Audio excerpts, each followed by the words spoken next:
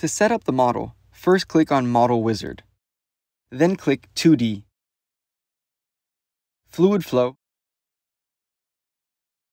Fluid Structure Interaction, then Fluid-Solid Interaction Fixed Geometry. Then click on Add. This will give you the laminar flow, solid mechanics, and fluid structure interaction.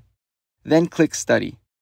We are going to be using a stationary model that is replicating steady-state flow. So click Stationary, then click Done. Click Import, Browse, and find the 2D DXF file that you want to import.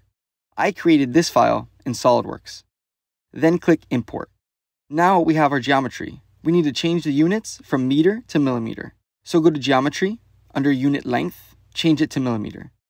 Now click on Laminar Flow and uncheck the artery walls. We only want our fluid to be in blue. Here you can set the fluid temperature and pressure. You could also set the fluid compressibility. Then click on Fluid Properties and you can change the density and the dynamic viscosity to user-defined and input the values you would like. If you click on Wall, you can see the boundaries highlighted on the geometry in blue. We need to add an inlet and outlet for the flow. Go up to the Physics tab, then click on Boundaries and select Inlet. Then click on your inlet in the geometry. Go back to the boundaries and select Outlet. Then click on your outlets in the geometry. Now when you click on your wall, inlet, or outlet, you can see the boundary highlighted in blue. Under Inlet, you could input the inflow velocity of the fluid. Now click on Solid Mechanics and uncheck the fluid in the middle. Here, we only want the artery walls highlighted in blue. Click on Linear Elastic Material, change the values to user-defined, and input the values you would like.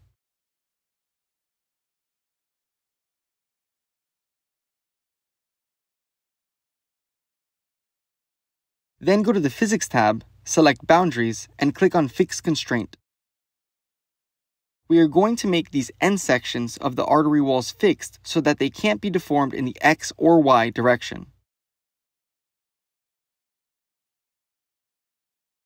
Then click on the Mesh tab on the right and click on the Mesh tab at the top as well. If you go to Element Size, you could control whether you want a fine mesh, a coarse mesh, or a normal mesh.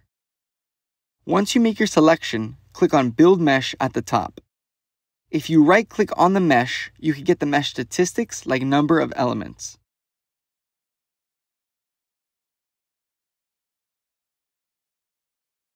When you are ready to run the model, click on the Study tab at the top and click Compute. In the Results section on the right, you can see the velocity magnitude, the pressure contours, and the deformation.